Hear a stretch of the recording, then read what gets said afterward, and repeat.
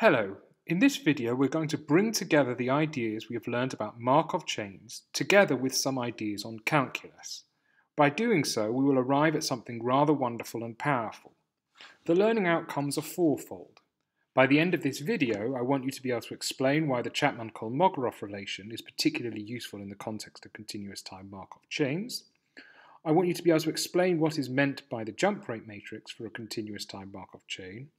I want you to be able to derive the Kolmogorov relationship for continuous time Markov chains, and I want you to show that the exponential of the jump rate matrix multiplied by time is the solution of the Kolmogorov relation.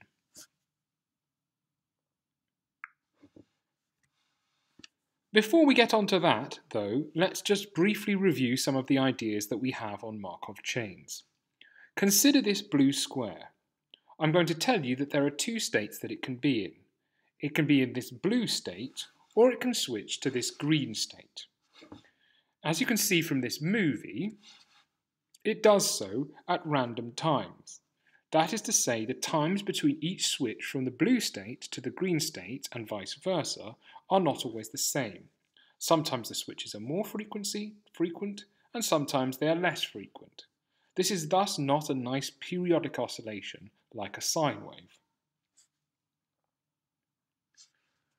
We have learned in previous videos that we might describe this using a Markov chain with a transition graph like that shown here. The two states here represent the blue and green states, and the transition probabilities that are into our one-step transition probability matrix would then represent the probability of transition between the blue and green states in a time window of length delta t. In other words, we could divide our time axis into discrete chunks of length delta t, and the transition probability matrix would tell us about the probability of transition given that we wait for this particular length of time. Now the problem with this is that it is somewhat arbitrary. How should we go about selecting an appropriate amount of time to wait? In other words, why did we choose to divide up our time axis using the black lines shown here? Why not divide each of these time windows into two using the red lines shown here and measure the probability of transition in one of these shorter time windows? The solution to this, which allows us to avoid setting a time window completely, is to use calculus. Borrowing ideas that were covered in my video on the exponential function. Incidentally, if you haven't watched that one, it's probably a good idea to watch it first before watching the rest of this video. We write the transition probability matrix as a function of time.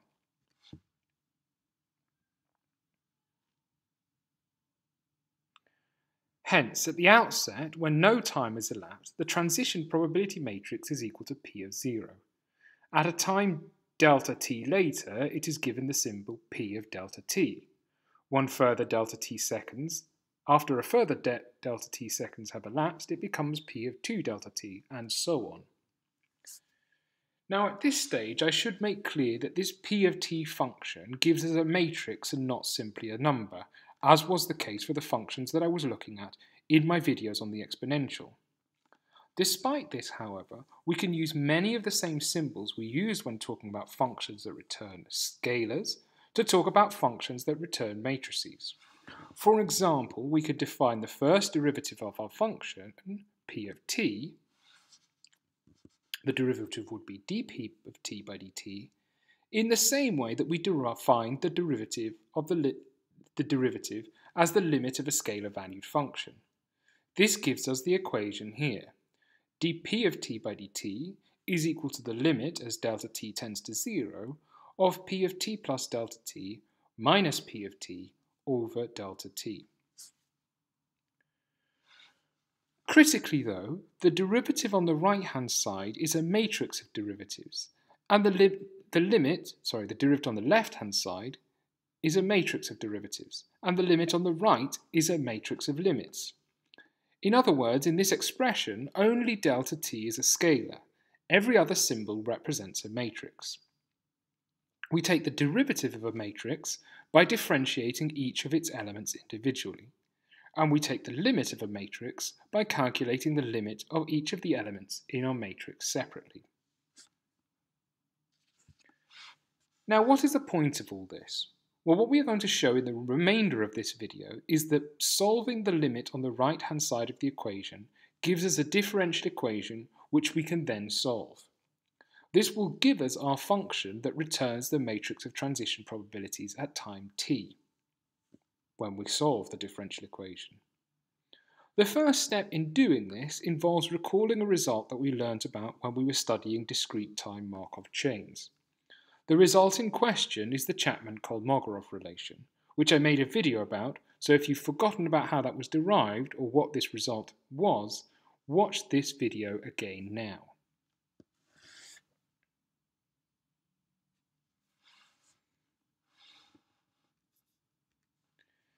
Now, as you no doubt remember, the Chapman-Kolmogorov relationship told us that we can get the n plus m step transition probability of a discrete Markov chain by multiplying together the n-step transition probability matrix and the m-step transition probability matrix as shown here. A continuous analogue of this would therefore suggest that if we want probabilities of transitions taken over a total time of t plus h seconds, we can calculate this by multiplying together the matrix of transition probabilities we get from waiting t seconds and the transition probabilities that we get when we wait h seconds, as shown here.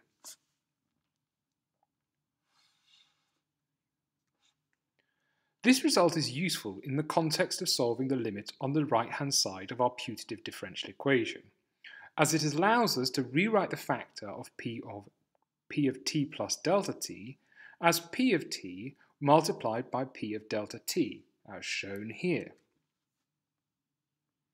We can then take a factor of p of t outside the bracket, giving us the following.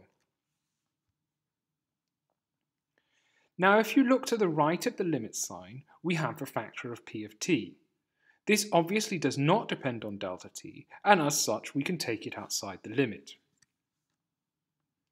We thus arrive at an expression in which p of t is multiplied by a matrix of limits. Our final step is to call this matrix of limits Q. We can set the elements of this matrix Q equal to anything.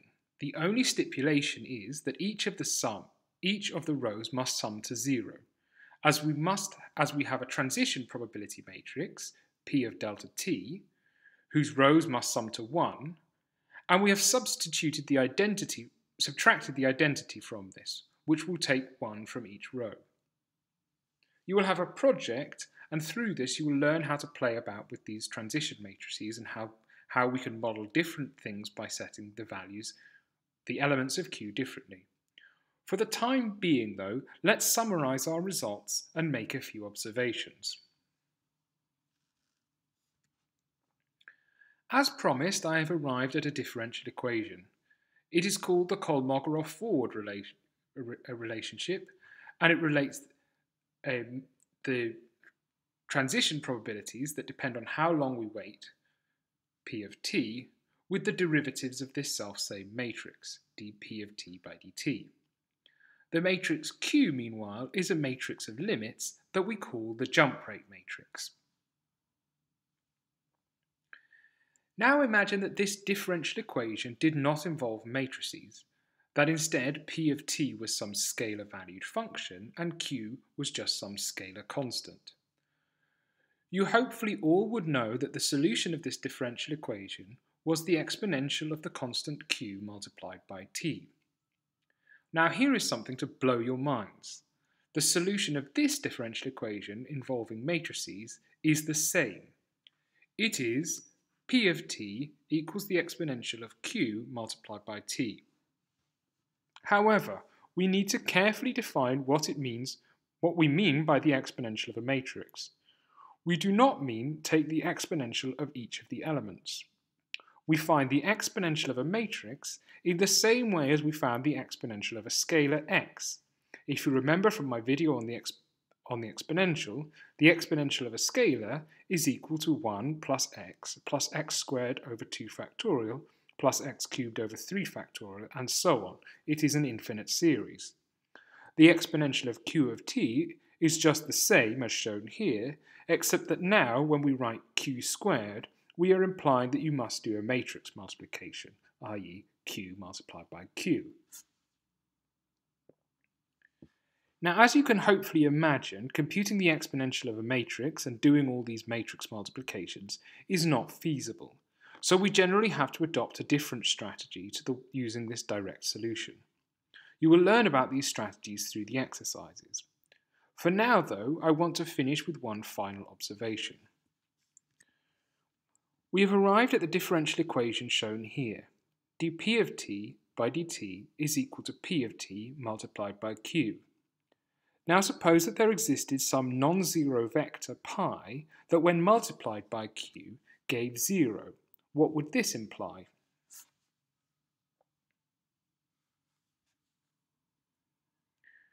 Pi would be the stationary distribution of the Markov chain, because p of t multiplied by q is equal to the rate of change of p of t. If this is equal to 0, then it stands to reason that the rate of change is equal to 0. The left-hand side of the Kolmogorov relationship would be 0. We can thus find the stationary distribution of a continuous time Markov chain by finding some non-zero vector pi that satisfies pi multiplied by q is equal to 0. Again, this is something that you will learn about through the exercises. So to conclude then, I hope that you have now grasped the following ideas from this video. If you have, try some of the exercises. You will hopefully find that dealing with these continuous time Markov chains is simply a matter of solving relatively straightforward linear algebra and differential equation problems. Thank you.